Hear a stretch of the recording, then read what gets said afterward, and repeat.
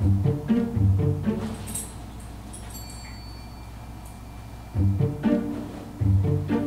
have a drama queen situation going on today.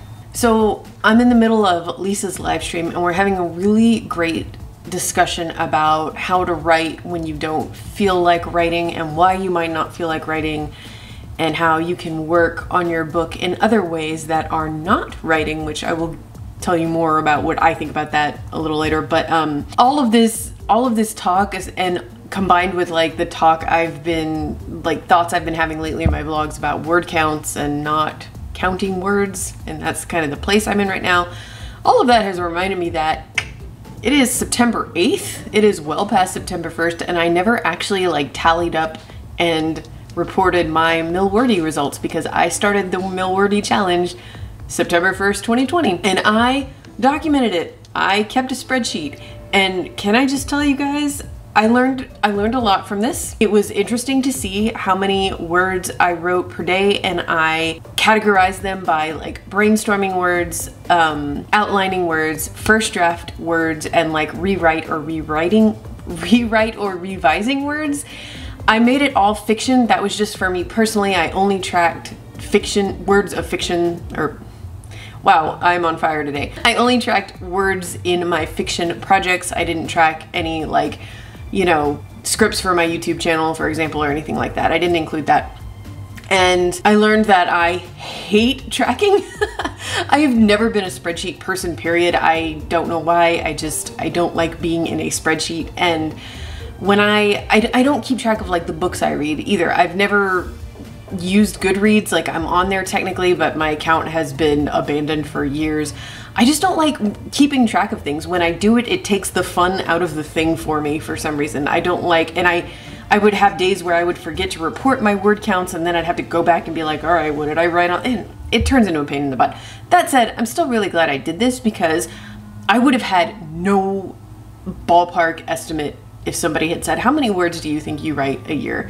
And the results are in, and from September 1st of last year to the end of August 31st of 2021, I wrote 640,698 words, which obviously is not a million words, but you know, that's a lot of words.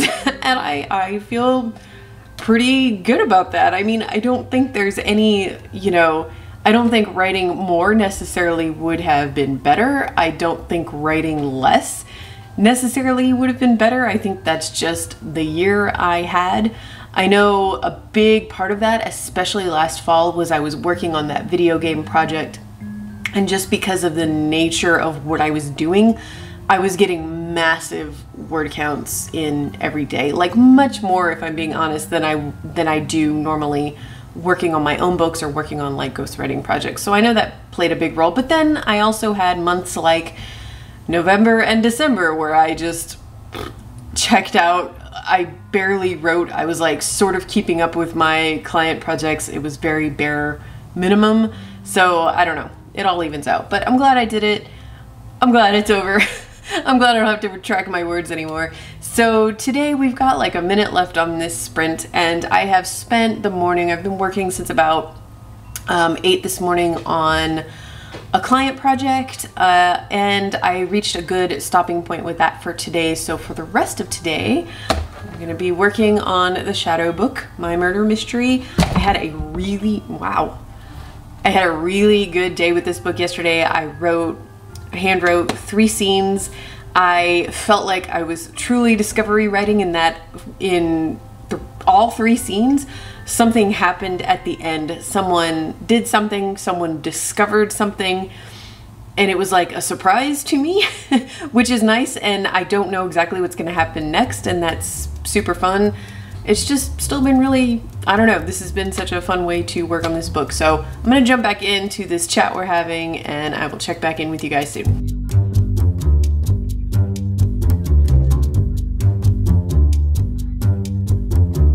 Okay, the last sprint just started, but this dog is being such a diva that I don't think I can make it 20 minutes with her harassing me, so I'm just gonna take her out.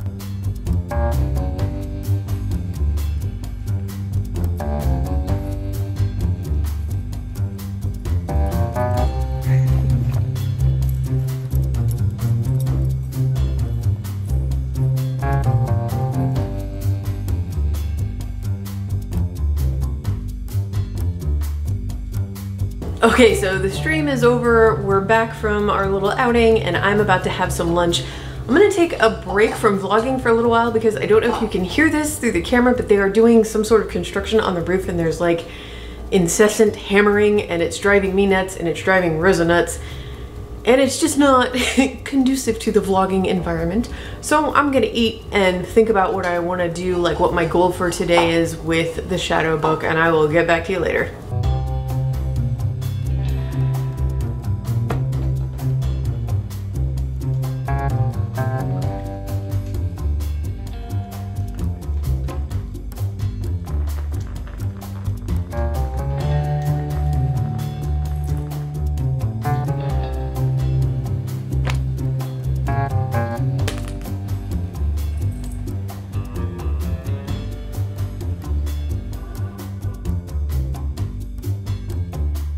So during the live stream, we were talking about how to motivate yourself to write when you don't feel like writing. And I've actually vlogged about this in the past, and a lot of people in the comments had a lot of great suggestions, including my trick that I talked about before, which is I just set a super small goal. Like I say, I'm just gonna write for 10 minutes, or I'm just gonna write 50 words, just something to get me started. And if that's all I do, that's all I do, but it's something, you know?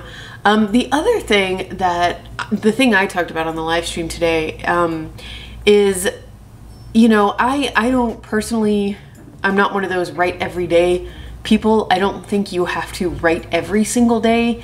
In fact, I think for most people, that's probably not the best way to go about it, because you just need to have those days where you're refilling, you know? If you can write every day, hats off to you, that's awesome. But you can when you're in the middle of a project. And this is just for me, maybe this works for you, maybe not, but for me, it's best if I work on it every day. The work doesn't have to be writing though, because I find the longer I go, day 1, day 2, day 3, of not working on the book at all, the harder it is for me to jump back into it, because I feel like I have lost my momentum, So what I mean by work but not write is, I mean anything. It could be doing some research, it could be doing a little world building, it could be watching a documentary that's relevant to the topic of your book, it could be reading books in your genre if that's something that you like doing while you're in the middle of writing a draft. For me, last week specifically, I had like 3 really good writing days in a row. And then on the 4th day when I opened my notebook, I just didn't want to write. And I was feeling, not really stuck is even too strong a word, but I was just like, I wasn't really sure where to go next. And I kind of realized it was because I was at the point where I really needed to start digging into and talking about my character's backstory more. And even though with my protagonist, I know what happened to her leading up to the start of the book, there was a specific thing in regards to her professional life especially that I needed to do some more research on. And so what I did that day, instead of trying to force it, is I did a little research and I ended up finding a podcast that is about this particular topic, and I just binged like 4 episodes in a row while I was walking Rosa, while I was cooking, while I was doing chores, just listening to episodes. And as I listened and learned, I was thinking about my protagonist and like letting that part of her backstory develop in my mind. And then the next day when I opened my notebook, guess what? I mean, it was easy. The words just came out. I wrote more than I expected to about this particular thing, that work-related thing that happened to her and how it affected her and how she ended up there and where she is now as a result, if that makes sense. So yeah, just days like that. Sometimes you need to take a day where you don't write and you do something else. It's like your brain telling you, okay, you need to stop for a minute and there's some stuff you need to figure out before you can move on. So that was, I don't know, that was like a really fun discussion. And speaking of, this afternoon I got 2 more scenes written, one from the protagonist's point of view and one from one of the other secondary POV characters' points of view. His backstory, this is the younger one. He's like, I think he's about 27. His backstory is really kind of starting to come together faster than I thought too. In fact, almost all of the characters are. There's one character, a woman, she's in her 50s. I know what she does for a living. I don't know a lot about her, and she is, like, personality-wise, the way the other characters have described her so far is that she's kind of a closed book. She's really hard to read, and that's true for me too. I don't know much about her yet, but the rest of them are really starting, like, to reveal themselves. I'm starting to get to know them, and I'm just having so much fun with ending every single scene with a little twist or a little surprise, surprising myself. I don't know how I'm going to resolve half of these things, but I mean, that's part of the fun, and if they surprise me, then I guess they're definitely going to surprise the reader, so I think that's probably a good thing. I do have a consultation today at 5 o'clock with a book coach client, so I'm gonna stop working for right now just so I can have like an hour or two to run some errands and kind of clear my head of work, because I don't want to go into a client call to talk about someone else's book after having my head buried in my own work for like 7 hours, because I won't be on top of my game, you know. So I'm gonna stop there for today, but I'm gonna check back in with you guys tomorrow and we'll see how things are going.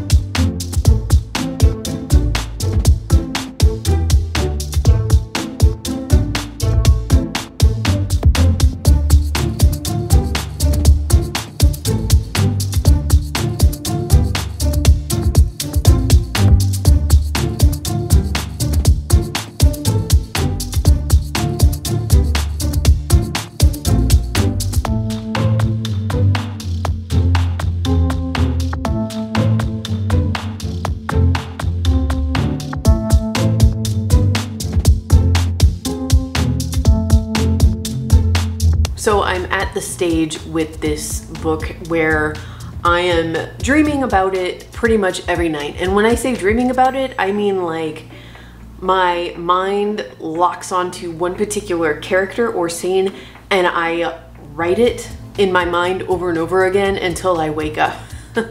And last night I was writing just 2 really specific little moments, not even scenes, just moments with 2 different characters.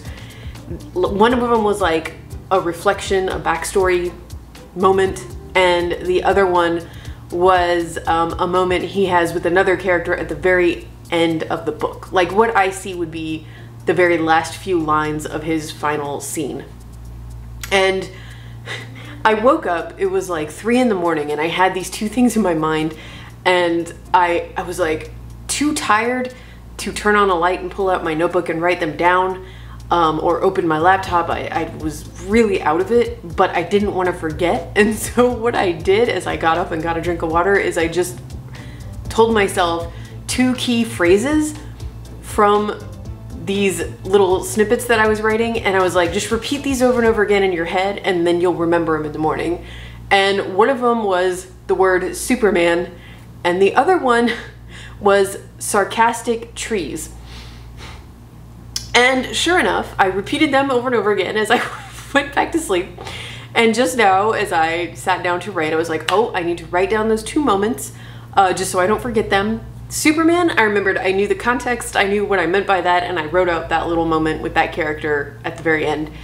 And then sarcastic trees, I kind of sat here for a moment. I wrote down sarcastic trees, and then I was like, what the heck did I mean by that? And then I remembered which character it was, and then I remembered the bit of backstory, and I was like, okay, I think I know what I was going for, and I wrote it out, but either I didn't get it right or it was not nearly as revelatory as it seemed like it was in the middle of the night.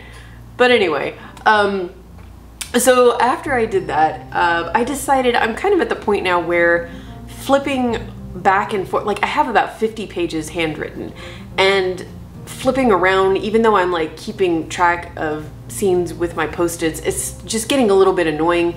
When I work in a document, I am constantly scrolling up to remind myself of little things, and it wasn't working for me, and I just needed, I like beat sheets, guys. This is why I like to have that big board in front of me so I can just see the story at a glance.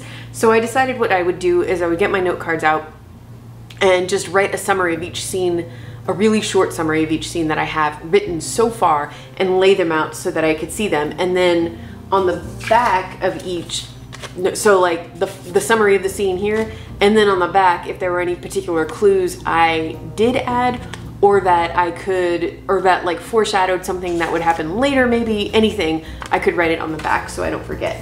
And I kind of color coded them. The cards that are green are from my protagonist's point of view, and the yellow card is from the villain's point of view. So I only have one of those so far. And then all of those kind of orange colored cards, those are all other characters' points of view, but like, actually let me count real quick. 1, 2, 6 other characters' points of view.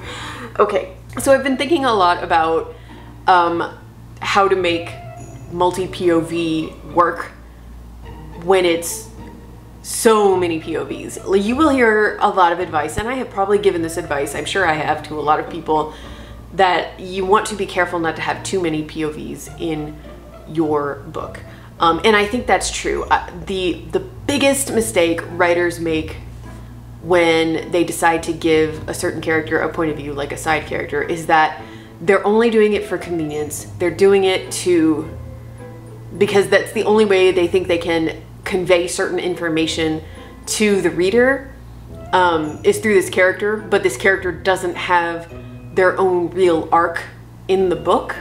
And yeah, and you don't want that. You want to avoid that. The other reason it doesn't work very often is because, especially when a reader is starting out in a story, if they have a chapter from character A's point of view, and then B's point of view, and then C's point of view, and then D's point of view, by the time we got back to A again, we have forgotten, you know, what was interesting about them. We're like, wait, what was their deal again? But sometimes I think it can work. And I'm going to attempt to defend my decision to have this many POVs in my book, because I have read several novels that had like up to 10, even over 10 POVs, and to me as a reader it worked very well, and I didn't struggle to remember them. And I think, at least I'm going to attempt to pull that off with this book. So let's talk about what makes it work. I read, one of the books I read recently, it's been going around in a lot of like book club recommendations and things, I think, is a book called Not a Happy Family. It's a very, very quick read, and it does have many points of view, including, I can't remember exactly how many, but definitely there's 3 siblings, and then 2 of them, their spouses get a point of view, and then there's a detective point of view. I just remembered there was another character. It was like a nosy aunt who was mad that she wasn't part of, like she didn't inherit what she thought she would. There were a lot of characters. The reason I believe it worked very well, I never had a problem reading that book, following, like remembering which character was which, is because it moved very linearly, if that makes sense. It was like I was following the story of, it was a murder mystery, the murder of a couple, and their 3 children stood to inherit a lot of money for them, and the detective suspects one of the children murdered the parents, and it went through this timeline over a period of, I can't remember, a couple weeks maybe, very organically hopping from one character to another character, but telling the same thread of story. I feel like I'm doing a really bad job of explaining what I mean. The story starts with, I think it's Easter dinner, it's a holiday, and the family all gathers, and they have this really horrible, awkward, tense dinner because the father is just a jerk to all of his children. He's really terrible, and it follows this dinner, and we get one, you know, the son's point of view, the daughter's point of view, the other daughter's point of view. So they're all in the same scene together. We just kind of go from one's head into the next. We get to the murder, we get to the detective's point of view. The story of what happens never stops. It just moves from character to character. It's very, very fast paced. Also, I think another reason it worked really well is that the scenes, the chapters were super, super, super short.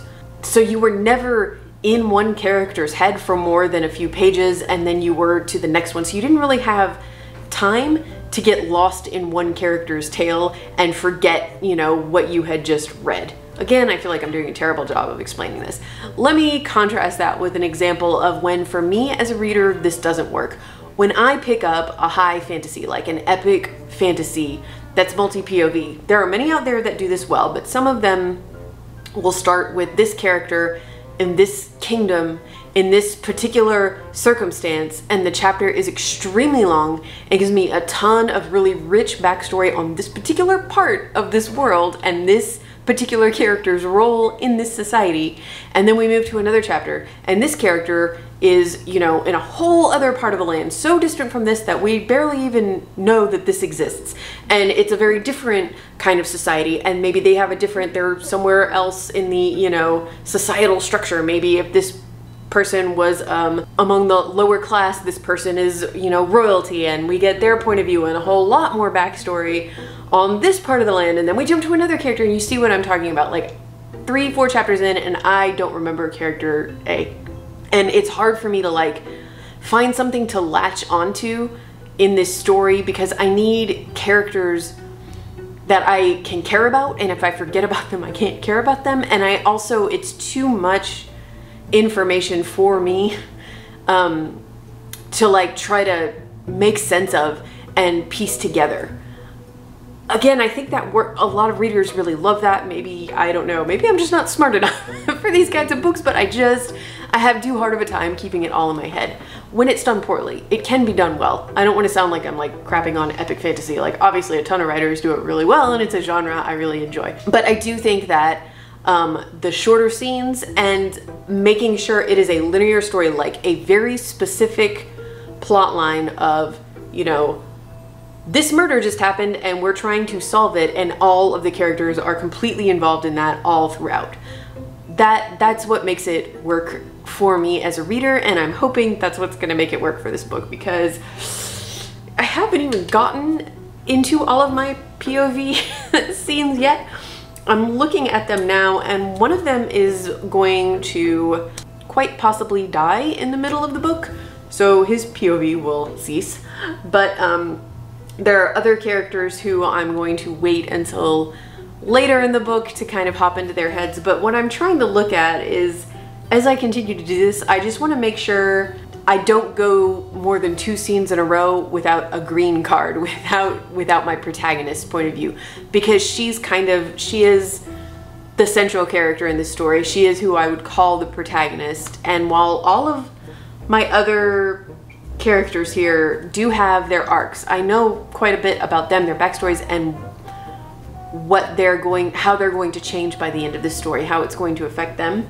But I do just feel like it would feel a little too scattered if it was equally divided amongst all of my POVs. I sat down to record this and I thought, man, this is gonna be so helpful and insightful, and now I feel like I made absolutely no effing sense. So this might be, I don't know, a failed experiment. I'm gonna, you know, as always, I'm just gonna have to see how the first draft comes out once I actually start to write that. Maybe this just isn't gonna work, but right now, the scenes that I'm summarizing here, they are fairly short. I kind of suspect, looking at them, that if I were to start writing the first draft of this now, most of them would be under 2,000 words, and that's a pretty short chapter. So, and you know, again, all these characters are contained in this house. You know, when we're in one character's point of view, the other characters are still there. So I'm hoping it's not going to be that hard to keep track of. But anyway, that's probably enough rambling about this topic. When you, as a reader, what works for you and what doesn't with multi-POV books? Can you think of any examples like I had where certain particularly fantasy books, it's too hard for me to track? How do you feel about that? Do you prefer that? Are you able to keep track of that? Is there something about certain multi-POV novels that bother you? I don't know. I would just love to hear your thoughts, but I think that is going to be it for this vlog. So I would love to hear how your writing is going. Please update me in the comments below, and I will see you guys next week with another vlog.